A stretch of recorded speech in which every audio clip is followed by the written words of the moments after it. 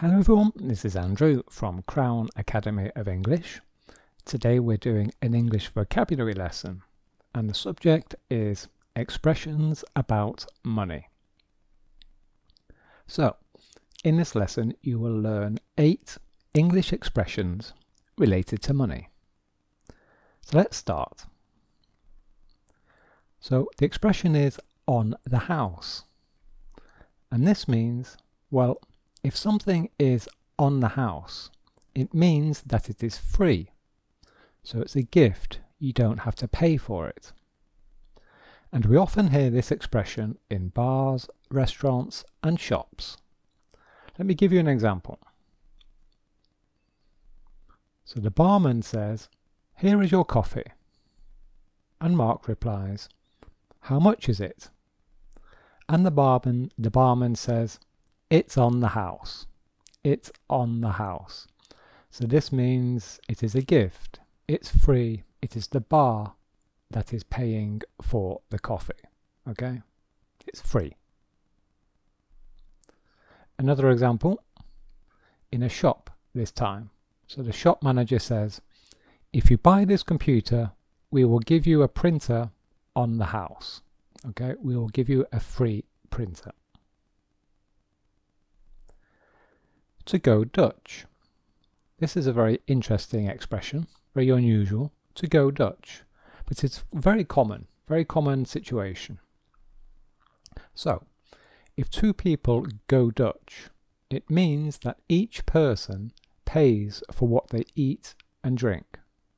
So we use this expression when we're eating in a restaurant or perhaps drinking in a bar, and we're not sure who is going to pay the bill.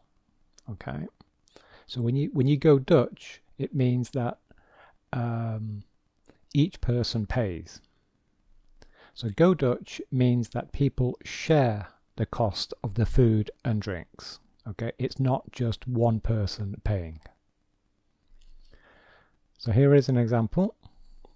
Jane and Claire are drinking coffee in a coffee shop. The waiter brings the bill, so it's time to pay, and Jane proposes, "Shall we go Dutch? Shall we go Dutch?" So here, this question means Jane is proposing, is saying, "Shall we each pay for our own coffee?" And Claire says, "Yes, that's fine."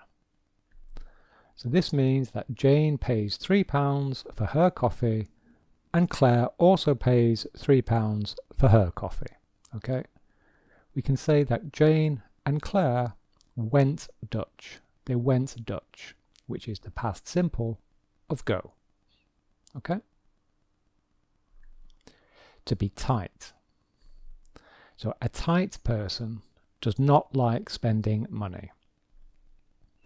A tight person rarely pays for anything. And a tight person is not generous with money. Example.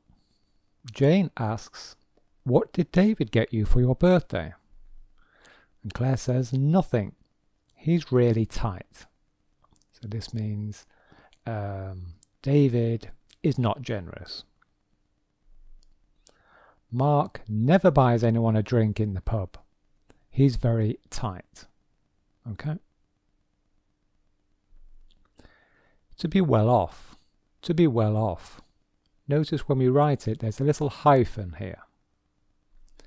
And it means to be rich or to have a lot of money. Okay? John has a good job and he's very well off. He's very well off. Okay? So he's very rich. Another expression, to be loaded. And this also means to be rich and also means to have a lot of money.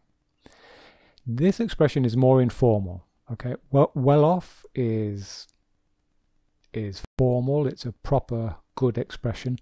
To be loaded, it is much more informal. Okay, casual. So you say this amongst friends. So Mark asks, "Is that your Ferrari?" And David says, "No, it's Claire's. She's loaded. She's loaded." So this means she is very rich. To be made of money. So if someone is made of money, it also means that they are very rich. And it also means, again, to have a lot of money. Mark asks, "Where is John?" And David replies, "He's gone on holiday."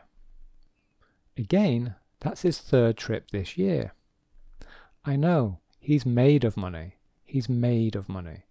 So someone who is made of money is very rich. To be skint. Now this is the opposite. This means to be poor and to not have a lot of money. Skint is informal English. It's slang. John asks, "Do you want to go to the cinema later?" And David replies, "I'm sorry, I can't. I'm skint." Okay. And finally, to be broke. And this is more formal. This is more formal. And again, it means to be poor, to not have a lot of money. Sarah asks, "Why is Claire always broke?" And Jane replies, "Well, she doesn't have a job." So here we can see the expression in the question, why is Claire always broke? So this means, why is Claire always poor? Why does Claire never have any money? Okay, because she doesn't have a job. Okay, so there we are, that's the end. Hope you learned some new expressions. If you're preparing for the IELTS exam, then click here for information about our course. And here are some other videos that I recommend you watch.